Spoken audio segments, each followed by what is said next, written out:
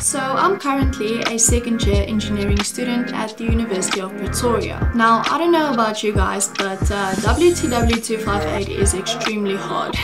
Hearing engineering week 1, it showed me a lot of flames, like I failed so bad.